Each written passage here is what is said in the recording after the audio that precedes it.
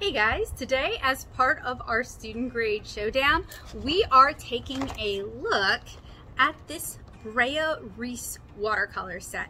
It should have everything you need to get started with watercolors. So what do I, a watercolor comic artist, think of this set? You're gonna have to watch to find out.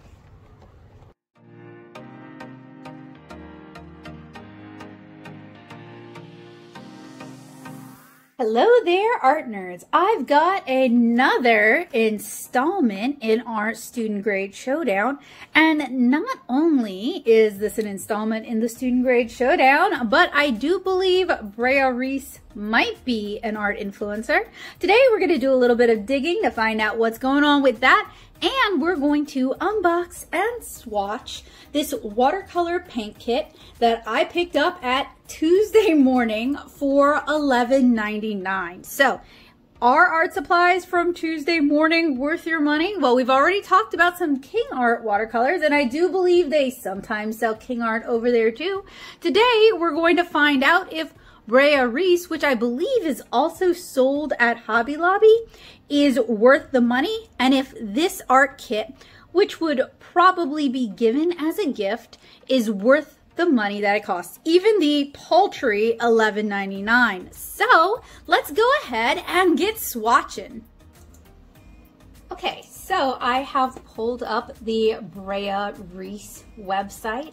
I'm only really familiar with this person based on their alcohol inks. I think I purchased some of them a while back. Their homepage doesn't really have a lot going on about it. It says artist quality supplies that inspire everyone to create amazing works of art and have fun doing it. And it looks like they have painting supplies, inks, watercolor, and drawing supplies. I don't really know how painting and watercolor don't fall into the same category, but let's see. These are also just images. They're not clickable links.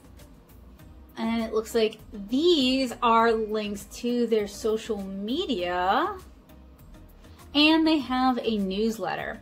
So they are a division of Momenta Incorporated, and they are stationed in New Hampshire.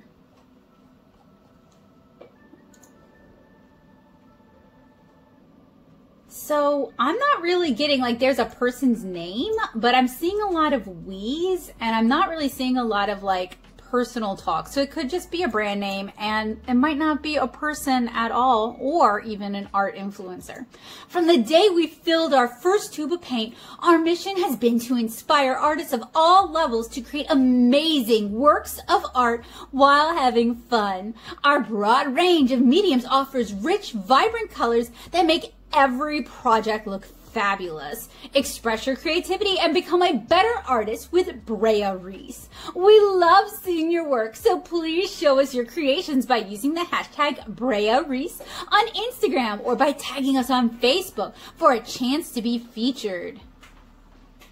And their other brands are Momenta, which seems to be paper crafting, fabric crafting, home decorating, and then Little Yellow Bicycle, which is kid stuff, looks like. So not really a person at all. And then this is all links to their social media,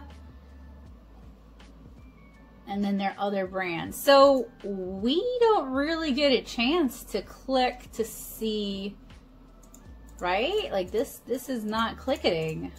Don't like that. This is a very stripped down art supply website that really doesn't provide any real information. So, well, we checked out Brea Reese. Now we know it's just a brand handle. It doesn't seem to be attached to a person. So let's head on back to the desktop to check out the watercolor painting kit.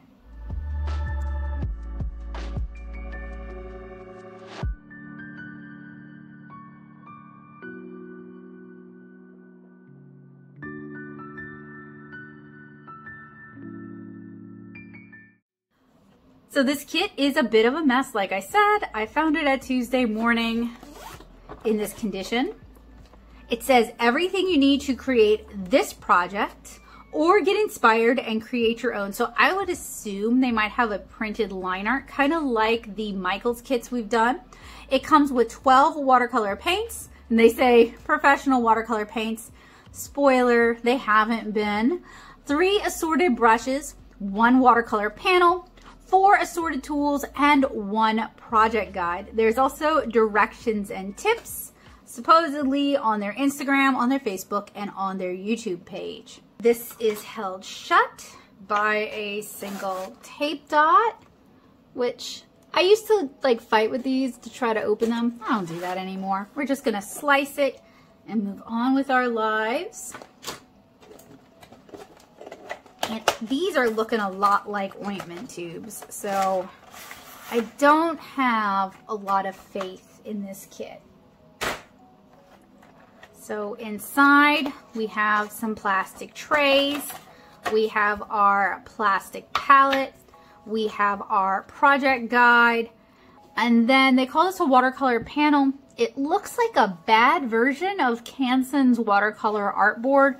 So it looks like it is watercolor paper laminated onto chipboard to give it some structural support. You know, I would rather this than that fake canvas stuff. So inside are tips and techniques. This is a very, very thin booklet. Now, I am keeping in mind that I paid $11.99 for this, but I do believe Tuesday Morning is a deal kind of store, kind of like TJ Maxx. So everything you need to create this project. I really thought we were going to get a printed line art with this. We did not. Or get inspired and create your own. So they talk about the best surfaces for watercolor, the tools for painting and the kind of marks that they can make, a few watercolor techniques, a little bit of color theory, as well as instructions on how to paint your cone of ice cream. And that's it. It's a pretty thin instructional book. I will point out though that if you are interested in watercolor and you want to start your watercolor journey, I have a watercolor crash course. It is for free. It's here on YouTube. It's a series of 5 video classes that are kind of like tutorials, but there's a lot of information in each one, and they were designed to help you guys start painting with confidence. I also have way more watercolor and drawing and art tutorials here on the channel, so hopefully I can help you start your art journey.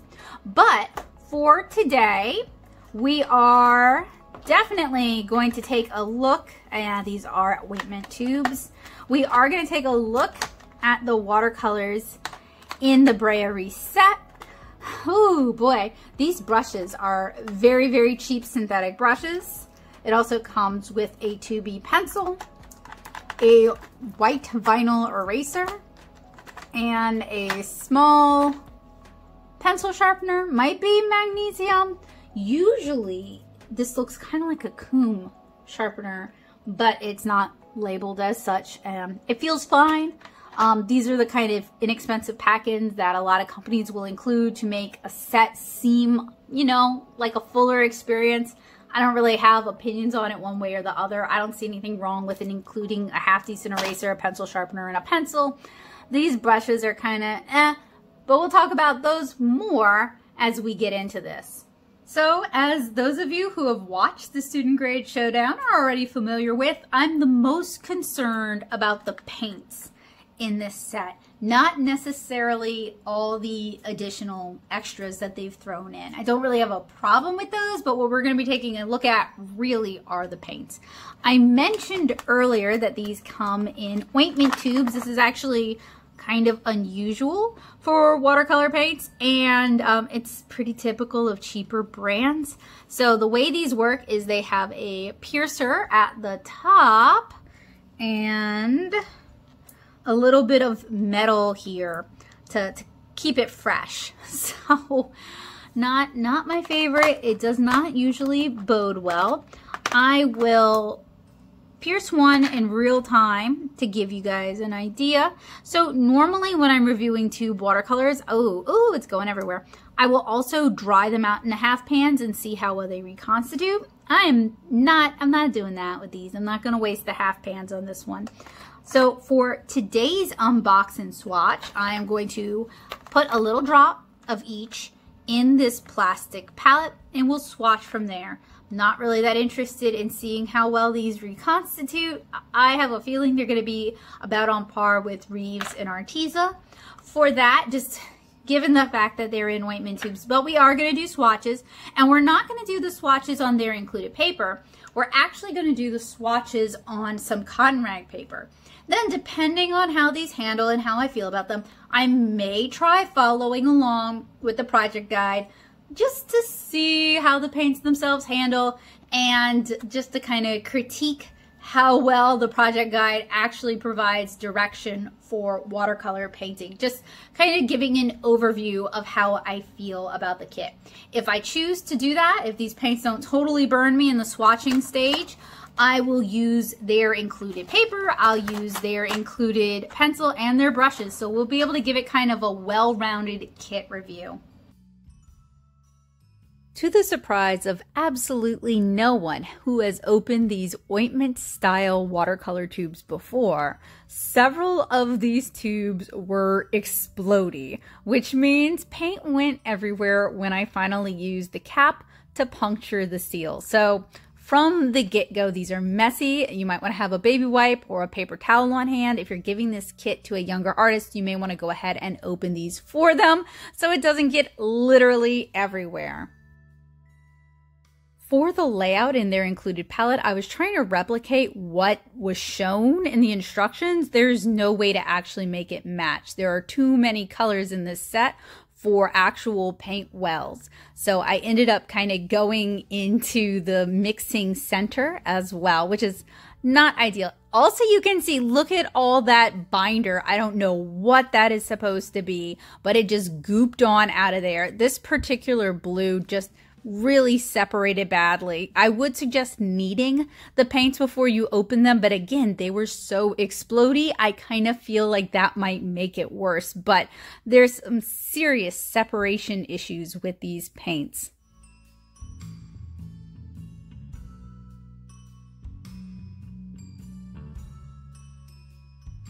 Initially, I was gonna lay this palette out as shown in their instructions, but their instructions don't actually explain anything about setting up the palette. They don't give the color names, it's just a color approximation. Some of the colors, it's really challenging to see what color that's supposed to be, and as you guys can see, there isn't even room for all the colors. So that's already like a big no on their watercolor paint project instructions, because it doesn't even line up. Like, they didn't even take the time to do that. So I am going to go ahead and swatch these watercolors.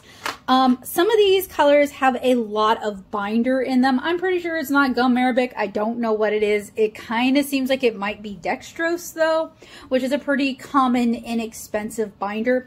Some of the colors, as you guys saw, separated out really badly. And by the time we removed the excess binder, we had like half a tube of paint left. And I wanted to read something to you guys that I thought was incredibly funny. It just really tickled my funny bone. These people are really hilarious.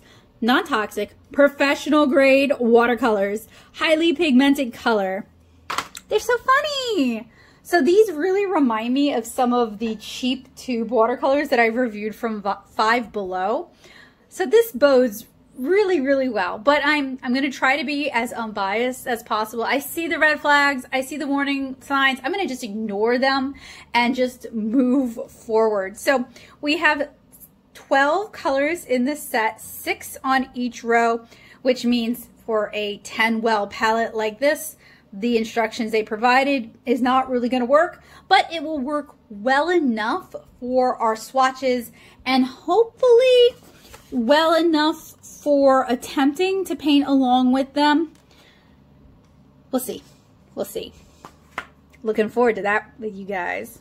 Today, I am going to be swatching on the same paper we swatch all the time, Pinky, the Blick Studio Cold Press 100% cotton Blick Premier watercolor blocks. This is a cotton rag block. It should allow these paints to perform to the best of their abilities. And I'm not going to swatch with the brushes they provided just yet. I'm going to do things a little bit differently. We're not going to do the color mixing. We're not going to do the wet into wet. We're going to actually try to paint along with the watercolor project that they suggested in the booklet. So I'm going to save all those thoughts and commentary for when I'm actually trying to paint along. But we are going to do the straightforward swatches. So I'm going to go grab one of my favorite watercolor brushes so I can be as fair as possible. And I am going to use a black Copic to put down our lines so we can test opacity. These paints handle like very, very cheap paints. The colors are really weak. There's a lot of extender or binder and not a whole lot of pigment. They might even be dye-based watercolors that have been mordant out onto something else like a chalk. And they really remind me of the kind of watercolors I found at Dollar Tree, Five Below, and Dollar General. I did a big review where I compared a bunch of watercolors from those stores. I'll link that for you guys if you're curious. But these are just, keep in mind, these are not good quality paints. These aren't even student grade quality paints. These are very, very cheap quality paints. And when you try to paint along with the kit, you're going to notice that, believe me.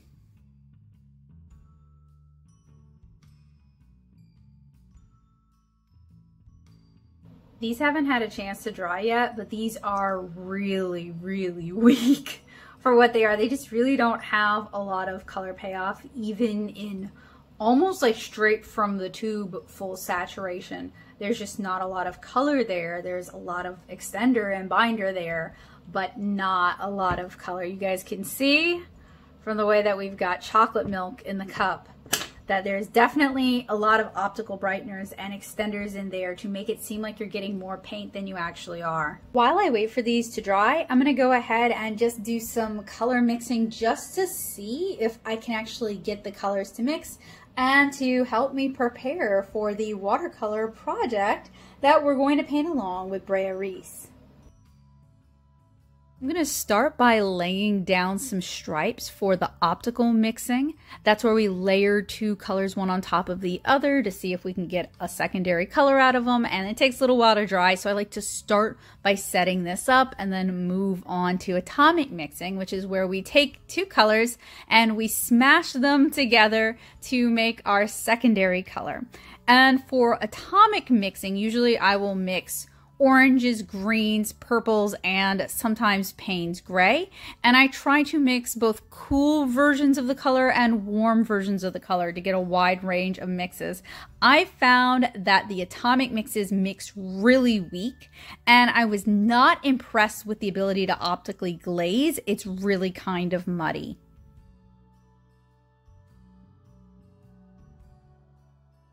I have to say the color mixing does not bode well. Whether it's atomic or optical, they mix very muted and kind of muddy. So doing the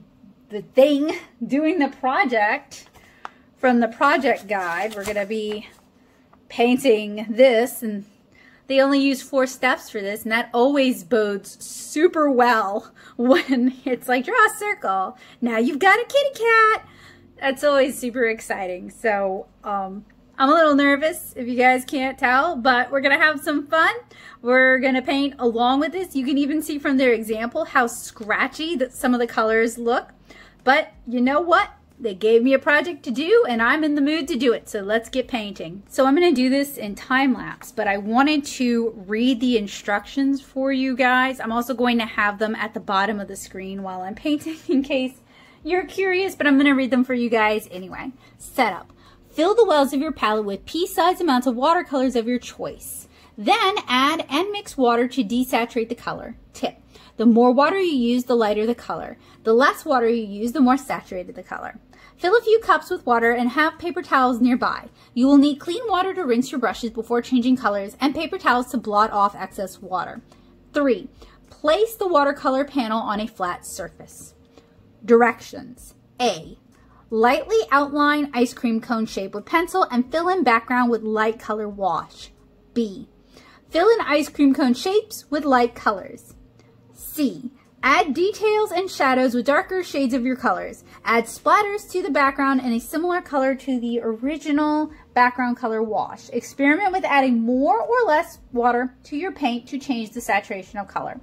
D.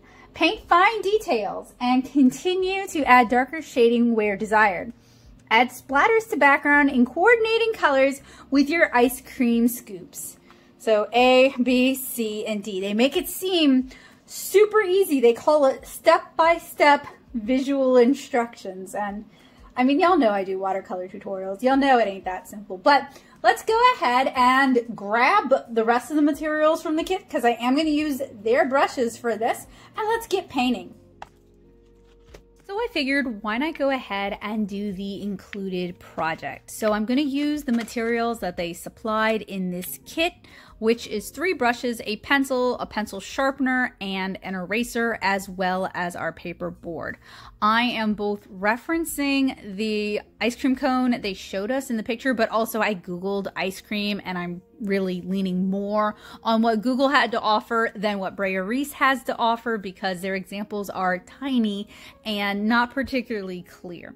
So once I've got it sketched in and I erased all the underlying sketch lines, I'm going to start by mixing up some of the colors for the background. Now, the brushes they gave us to use are synthetic brushes. They are very limited. They are also very small for a painting of this size. So whatever you paint, there's going to be some scrubbiness to it.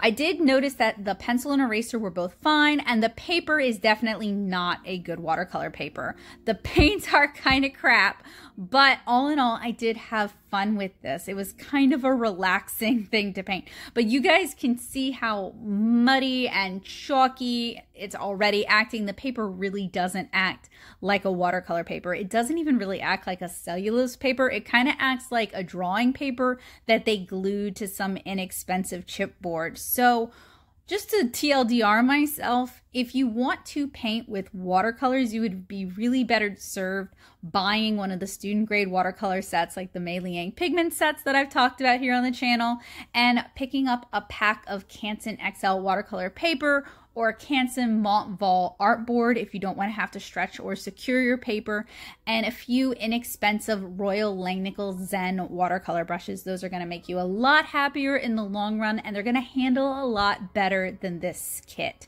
And the instructions in this kit are terrible.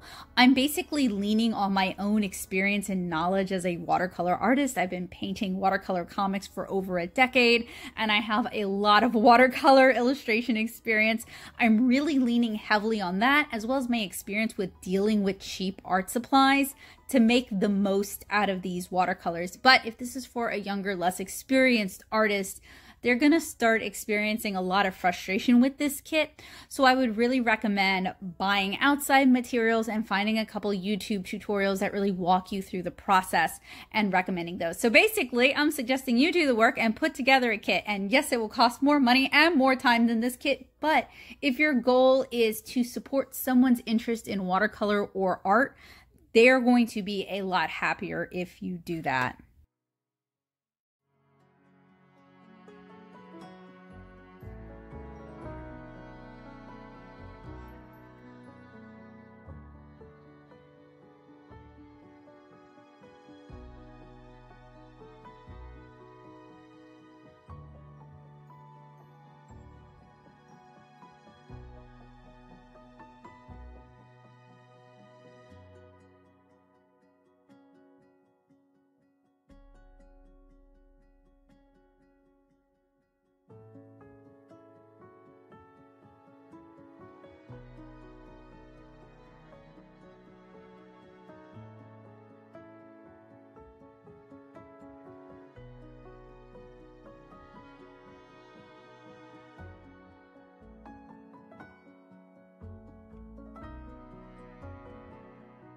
as I mentioned, their directions are terrible. If you aren't already familiar with watercolor and drawing, this kit really isn't going to serve as a good introduction. But hey, you're on YouTube right now, so you know where to go to find watercolor tutorials. And while I was painting this, I thought maybe you guys would like me to put together some easy to paint together projects that aren't as cartoony as what I normally do, or as figure-based. If that sounds good to you, let me know down in the comments, because I am always interested in more ideas for tutorials that we can work on together. The colors in this set are really weak. There is not a lot of pigment, there is a lot of extender, so you're only going to get so much depth of color. I've been running through the colors pretty fast as well. Since they are so weak, it takes more paint to get more saturation and intensity. These kind of remind me of the Master's Touch watercolors from Hobby Lobby that I reviewed a couple years ago. The paperboard that's provided isn't absorbent at all, so you're basically waiting for the water to evaporate off the paper, and it's fairly lightweight, so it has a tendency to kind of just skid around. That said, it hasn't really buckled or curled. The brushes are really bad. Y'all keep seeing me use the flat because it's better than the larger round, which is more prone to dripping and scrubbing off layers of paint. And as we noticed in the swatches, these leave a chalky residue once dry. That is also true when you actually paint with them.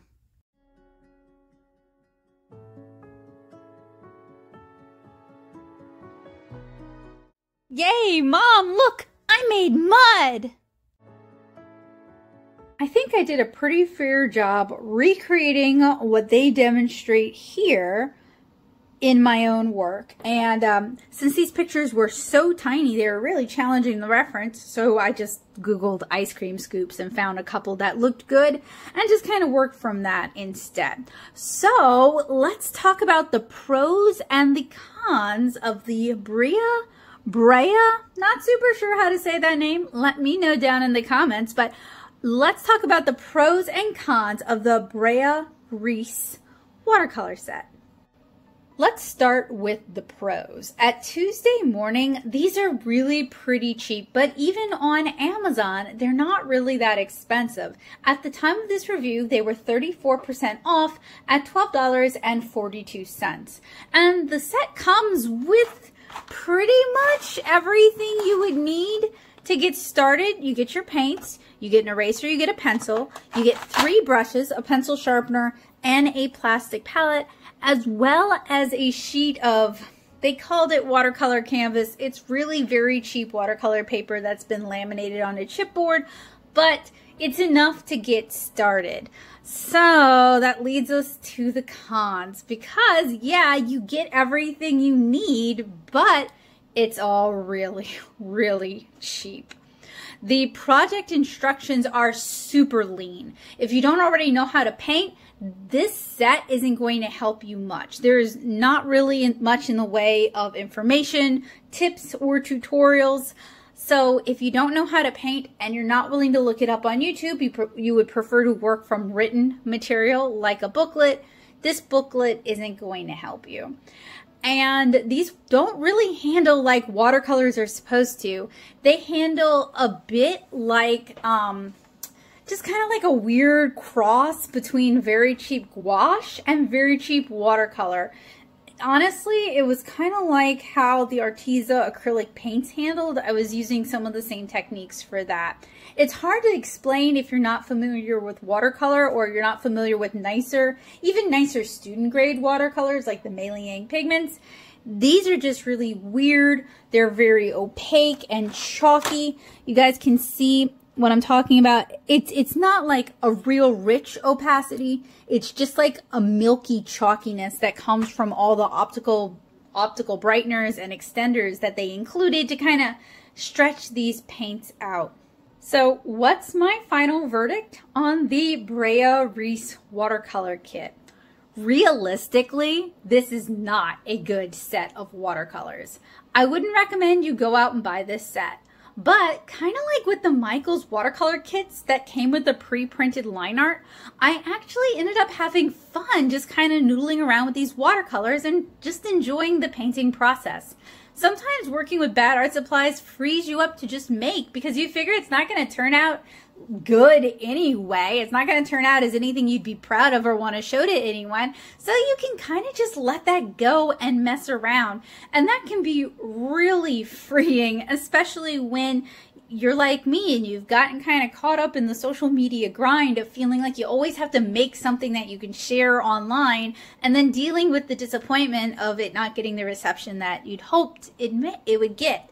Things like this, as ridiculous as the ice cream scoop turned out, it's freeing because you can just paint for the joy of painting, and it doesn't really matter how it turns out, and it doesn't really matter what other people think. And that's one of the things I really want to inspire in myself and inspire in you guys and inspire in people who may not think of themselves as artists, that the love of making art doesn't necessarily have to do with loving what you've made, but simply the process of using your hands and your intelligence to create something that didn't exist before, or didn't exist in that format before, or just practicing taking the world that you see, the 3- and 4-dimensional world that you see, and bringing it down into 2 points, into the 2-dimensional world. There's a little bit of magic there, and sometimes it can be easy to forget that, but it's always nice to be reminded of that.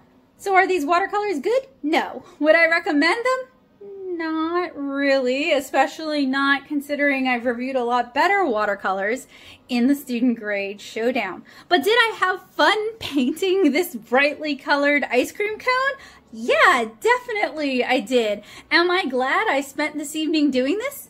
Actually, yeah, I'm kind of surprised by that. I'm actually glad that they kind of presented the materials and a prompt, and then I spent the time doing it. Am I proud of the art that resulted? It's all right, but it's gonna fall apart real fast with the materials that I used to make it. I can't give it to anybody because it's gonna fall apart. So, you know, I'm not exactly proud of it, but I'm not ashamed of it either. And I think the time was well spent, and I'm glad I spent my time doing this. So it wasn't a total bust. So that was the Brea Reese Watercolor set. I was not super impressed. The paints themselves are very, very chalky. They really don't feel like the professional grade paints that the package itself promises, and they're just kind of not impressive. I did have fun though using the paints, the included art chipboard and the pencil and the brushes to paint this illustration of an ice cream cone. Would I buy this set for someone else? No. I would probably, instead of getting this set, go for the Mei Liang pigment set and include some Canson watercolor paper and some pencils and some inexpensive synthetic brushes. And I think that would be a better painting experience, and one that would last someone longer than this kit here for around the same price. I paid $11.99 for this kit at Tuesday Morning, but I do believe it's probably more expensive if you bought it full price. But the fact that I found it at Tuesday Morning means you're probably not going to see this exact set. Now, I'm pretty sure Brea Reese white labels products from other manufacturers, so that makes it more challenging to review, because I can't just say skip all of Brea Reese's watercolors, because they may decide to buy some from Superior and white label them, and those would be fine. But these two watercolors here, when you see them in these little ointment tubes like this, I would recommend skipping them. They really remind me of watercolors I've purchased at Five Below, Dollar Tree, and Dollar General, and those are way cheaper than this. So I hope you guys found today's review to be helpful, useful, and informative. I hope you guys had fun. I had fun painting with you guys, and I hope to see you guys again in the near future. If you'd like to check out more of my art, you can follow me on these social media sites here.